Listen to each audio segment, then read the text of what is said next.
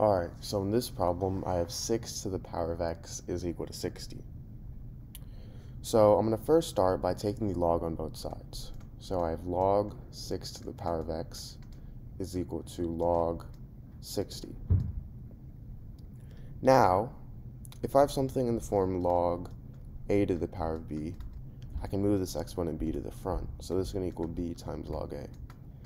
So in this case, I have log 6 to the power of x, and I can move x to the front. So now I have x times log 6 is equal to log 60. Now I'm going to divide both sides by log 6. So then these two cancel out, and now I get x is equal to log 60 over log 6.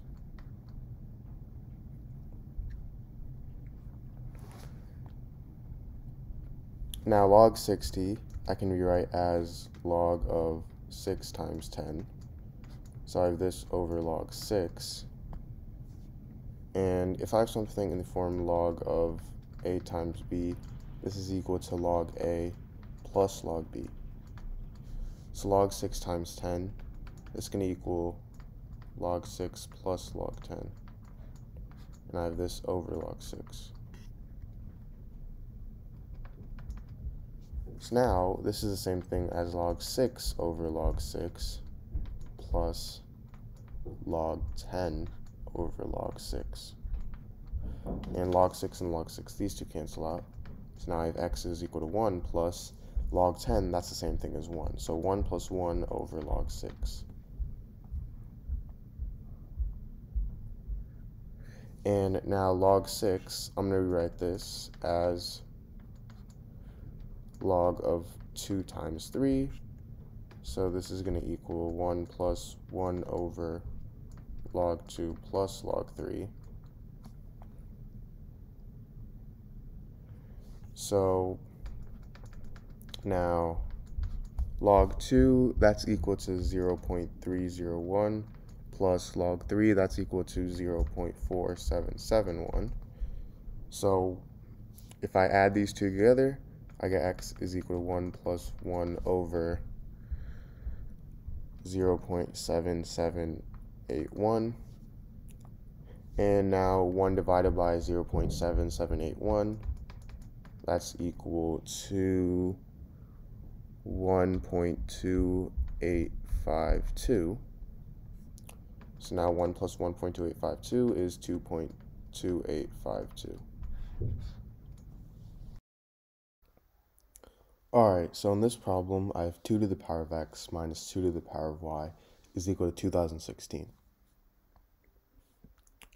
So, just at first glance from this problem, I can already tell that x is greater than y, because we have 2 to the power of x minus 2 to the power of y equals 2016, and if x were less than y, then this would result in a negative number. But because it results in a positive number, we know that x is going to be greater than y.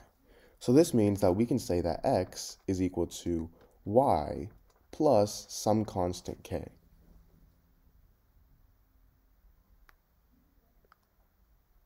So now,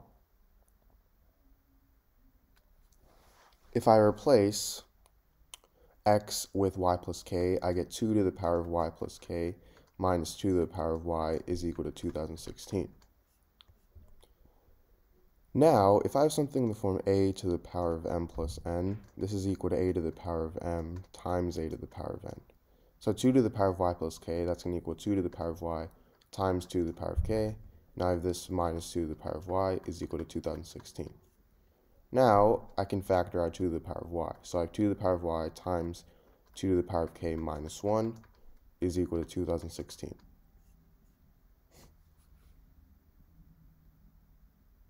Now, I can rewrite 2016 as 32 times 63.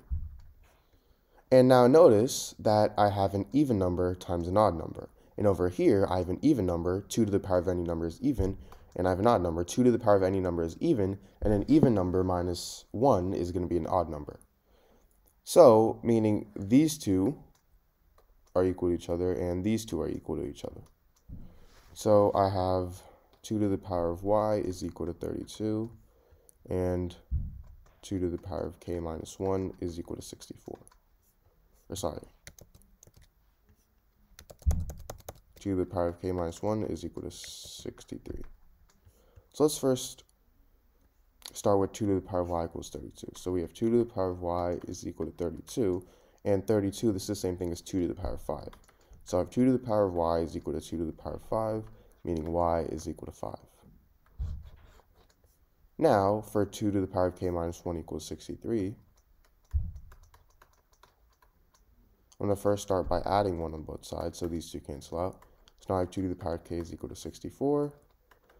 64, that's the same thing as 2 to the power of 6, meaning k is equal to 6. Now remember, x is equal to y plus k, so x is equal to 5 plus 6, meaning x equals 11. Alright, so in this problem, I have 4 to the power of x plus 4 to the power of x plus 4 to the power of x plus 4 to the power of x is equal to 512. So to solve this problem, I'm going to first start by factoring out 4 to the power of x. So now I have 4 to the power of x times 1 plus 1 plus 1 plus 1 is equal to 512. Now I'm going to rewrite 1 plus 1 plus 1 as 4. So now I have 4 to the power of x times 4 is equal to 512. Now I'm going to divide both sides by 4. So then these two cancel out, and now I get 4 to the power of x is equal to, actually, instead of doing that, I'm actually going to multiply these two. So if I have something in the form a to the power of m times a to the power of n, this is equal to a to the power of m plus n. So 4 to the power of x times 4 to the power of 1, that's going to equal 4 to the power of x plus 1, which is equal to 512. So now I'm going to rewrite 512 as 2 to the power of 9. So I have 4 to the power of x plus 1 is equal to 2 to the power of 9. And 4 here, I can rewrite as 2 squared. So now I have 2 squared to the power of x plus 1 is equal to 2 to the power of 9. Now if I have something in the form a to the power of m to the power of n, this is equal to a to the power of m times n. So 2 to the power of 2 to the power of x plus 1, that's going to equal 2 to the power of 2 times x plus 1, which is equal to 2 to the power of 9. Now if I distribute the 2, I get 2 to the power of 2x plus 2 is equal to 2 to the power of 9. And if I have something in the form a to the power of m is equal to a to the power of n, this means that m is equal to n. So in this case, m is 2x plus 2, and n is 9. So now I have 2x plus 2 is equal to 9. So to solve this, I can subtract 2 on both sides. These two cancel out. So I get x equals 7. And if I divide both sides by 2, I get x is equal to 7 over 2. So now to check, I have 4 to the power of x plus 4 to the power of x plus 4 to the power of x plus 4 to the power of x is equal to 512. So 4 to the power of 7 over 2, this is 4 to the power of 7, the square root of 4 to the power of 7. So if I plug in this to a calculator,